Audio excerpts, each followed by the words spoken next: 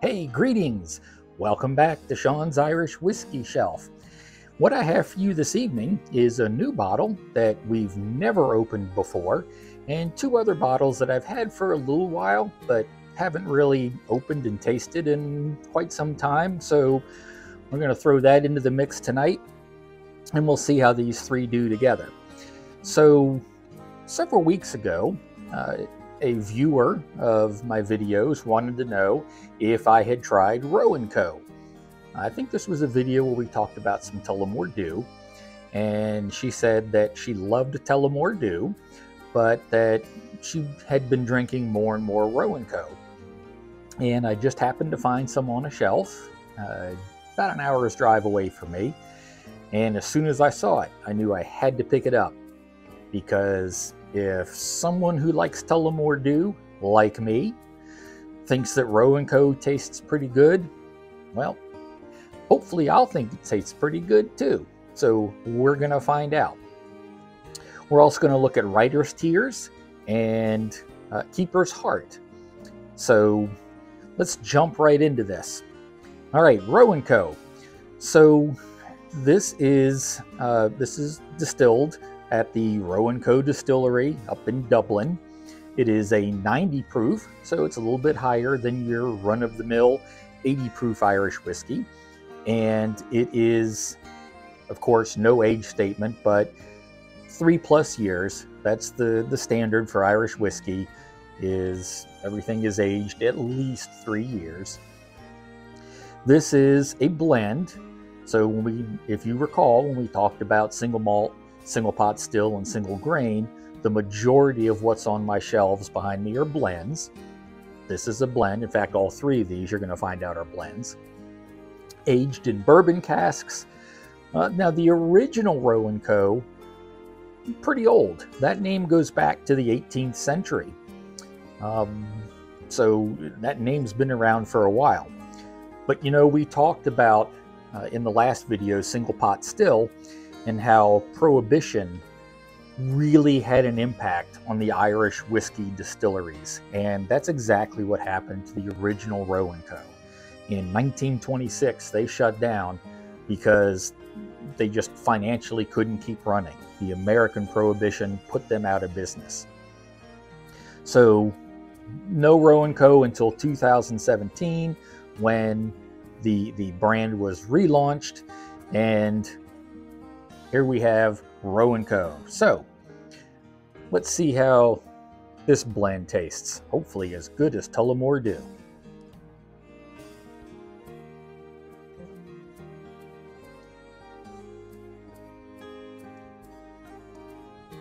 Yeah, my viewer is not wrong.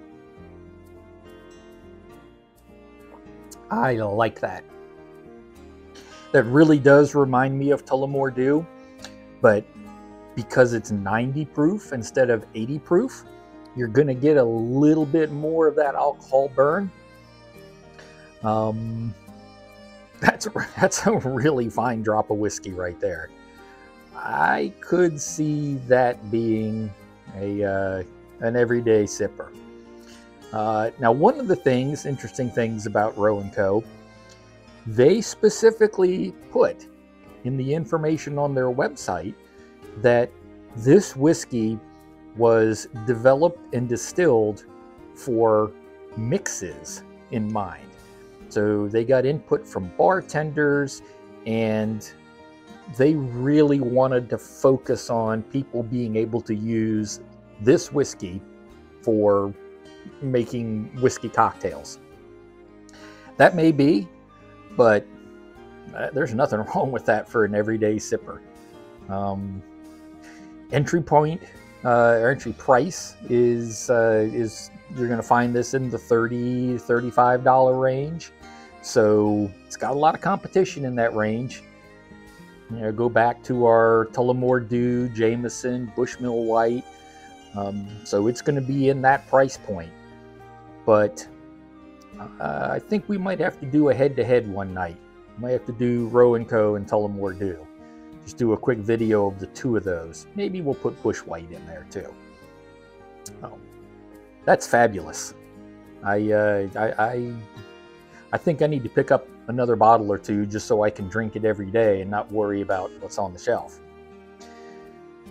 Okay, let's go over to Writer's Tears. This is one of the first bottles of Irish whiskey when I started to get away from Tullamore Dew and Bushmills and started looking for other Irish whiskeys to drink.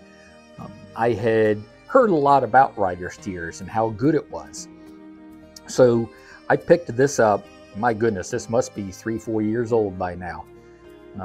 And I've been drinking it. So, you know, once I decided that Irish whiskey is going to be a passion and make a collection, I obviously stopped drinking it on a regular basis. But it's, as I recall, it was a fairly good Irish whiskey. And we're going to find out here in a minute. 80 proof, like most Irish whiskeys. This is, again, like we said, it's a blend. You're looking at 40% single malt and 60%, they say, aged whiskey. Now, the interesting thing about this is the mash bill for this is 100% barley. So there is no grain whiskey in here at all. Just straight barley whiskey. 40% of it is malted. So very interesting. It kind of gives it a unique taste. Aged in bourbon casks, just like Roe & Co. And it's interesting because I don't drink coffee. When this is distilled up at the Walsh Distillery, when this was originally put together in 1999, it got put together because they were looking for the recipe to make a perfect Irish coffee. And this was the whiskey that they used to make that perfect cup of Irish coffee. I said, wow, this is really good. You know, maybe we're onto something here. So fast forward to 2006, 7 years later, they were able to get the backing of a major distillery, and I believe that was Middleton. And now they've got a little bit more push behind them so they can get out and get more distribution. So just interesting. If some of you out there enjoy Irish coffee, if you've never tried Writer's Tears with your coffee, maybe you should, right? Okay, so let's take a little sip of Writer's Tears.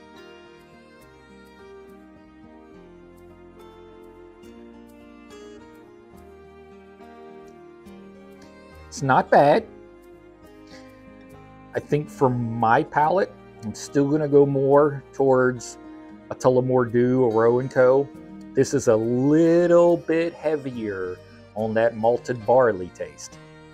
Of course, that's all there is in there is barley, and 40% of it is malted barley.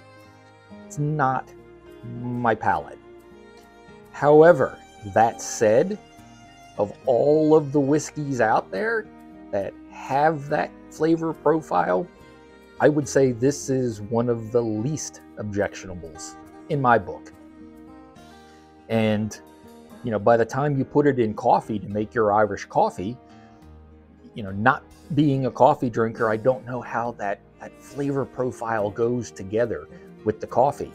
So if any of you guys do that, hey, leave me a comment. Let me know what you think if you try this with coffee. And where can you leave me comments? You can leave me comments right on my YouTube page. You can leave me comments right on my Facebook page. Look for me on Facebook, Sean's Irish Whiskey Shelf. I love to interact with you there. And as always, please consider, if you haven't done it before, subscribing to this channel. I'd love to have you as a subscriber. It'll help get the word out. And if you share my videos, and as always, take 2 seconds, click a thumbs up if you like the video. So, Writer's Tears, really not bad. Not, in my book, as good as, again, a Roe & Co. Tullamore Dew, but really not bad for a whiskey that's all barley, and almost half of it is malted barley. All right. Now let's move on to Keeper's Heart. This is pretty unique. Every single whiskey that we've looked at together has come from Ireland. It's a distillery in Ireland. Keeper's Heart is the first one we're going to try together that is Irish whiskey. It has Irish whiskey in it, but it's not distilled in Ireland. This is distilled in Minneapolis in a former potato processing plant. See if I can do that without getting my tongue all gummed up. O'Shaughnessy Distilling Company, Minneapolis, Minnesota is where this comes from. Now, 86 proof, so it kind of sits in between these from a strength perspective. This is a blend, but it's a blend of Irish grain whiskey, single pot still whiskey, and a third one, American rye. So that's why they call this Irish and American, because you're getting the grain and the single pot still, and they're mixing in some rye. Now, I will tell you, disclaimer, the more I drink Irish whiskey, the less I like my bourbon. In fact, I used to have an okay collection, a starting collection of bourbon, and I've been working that down over time and not replacing it, because to me, the bourbon just isn't as tasty or as enjoyable as Irish whiskey. Again, there are a lot more bourbon channels on YouTube than there are Irish whiskey channels. So if you like bourbon, you have no shortage of finding good bourbon channels. It's just not for me. But rye, if I couldn't drink Irish whiskey, I think it would be rye whiskey. I like my rye. Iowa Legendary rye, Templeton rye, Bullet rye. You know, those are three. Basil Hayden.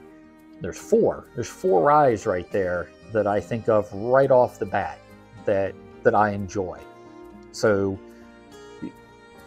this being Irish whiskey, my number one love, then blended with rye, my number two love, this could be interesting. And I have not opened this and tasted it in quite some time. So now that we've been tasting things together, let's see how this works out, right? Oh, and one more thing. See, thought we were going to taste. Do you know who the master distiller is for Keeper's Heart? His name is Brian Nation. Is that name familiar to any of you? Could be. Brian Nation cut his teeth at Middleton Distillery, Redbreast, Jameson, Middleton. That's where he learned the trade. He left Middleton, came to the States because he felt that that was going to be an adventure for him and his family, and he went to work at O'Shaughnessy. Two brothers run O'Shaughnessy and put this together. So big name working for this distillery. So all right, enough yapping. Let's do some drinking.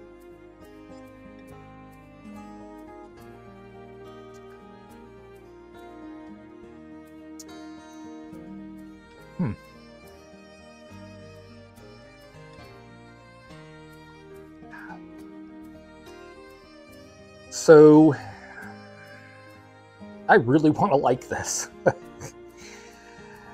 It's Irish whiskey and it's rye, my number one and number two. I really want to like this, but I'm not sure that I do.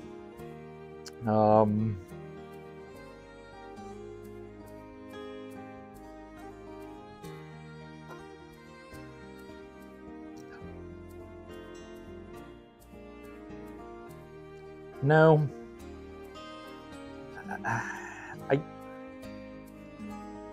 it's really hard for me to pull the Irish whiskey out. It's got a very strong taste, very strong, unique taste. I'm not sure that I can even pull the rye out.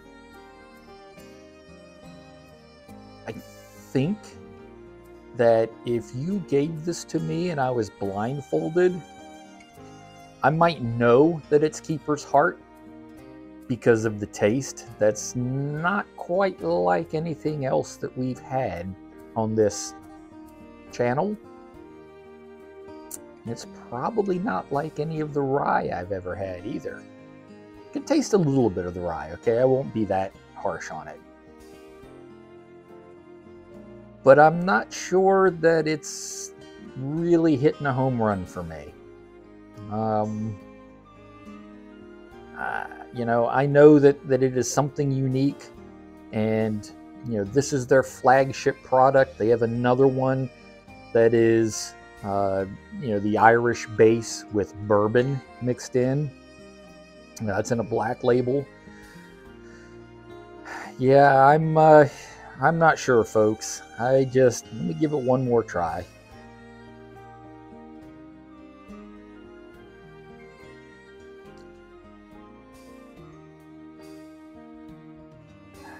I really can't. You know, maybe if you put it on the rocks, let a little bit of water mix in and maybe release some other flavor, perhaps. You know, we drink all of our whiskey together on this channel. We drink it neat. I don't want anything watering down the flavor. When I go out in the evening and I have my cigar and I drink some whiskey or some rye or some bourbon, I usually have it on the rocks. Very seldom do I drink it neat. But I'm sorry. And this might, for some of you, this might be perfect. But this is just not doing it for me. I don't think that this is one that I would drink on a regular basis. Of the three, Roe & Co., wow, that is making a huge push on Tullamore Dew to be an everyday drinker. If they made this in a 1.75 liter, 1.75, like I get my Tullamore Dew, wow, then we'd be fighting words to see who we're gonna drink. Writer's Tears, yeah, I can drink it. It's not my favorite. It's got the, you know, that very strong on the malt side, but it's not bad. But Keeper's Heart, I'm sorry, it's not me. I can't do it. So anyway, that's all I have for you for this video. Again, I hope you got something out of it. Please, if you find some time, let me know what you're drinking. Drop me a note on Facebook or on the YouTube channel. I'd love to hear from you. I'd love to know what you're drinking. Maybe you have an idea for something else you'd like me to try and compare against something else on my shelf. You only see two of the shelves back here. Top shelf, you've got the Spots, you've got the Redbreasts, you've got the Jamesons, Teeling is up there. So, you know, I've got quite a few bottles that we can pull out and taste. But, you know, let me know what you're drinking, and as always, enjoy your Irish whiskey. It's never a bad reason to drink Irish whiskey. Any reason's a good reason, but do so responsibly so you're here for the next video. And until we meet again, I'd like you to be well and be safe. Sláinte. Bye now.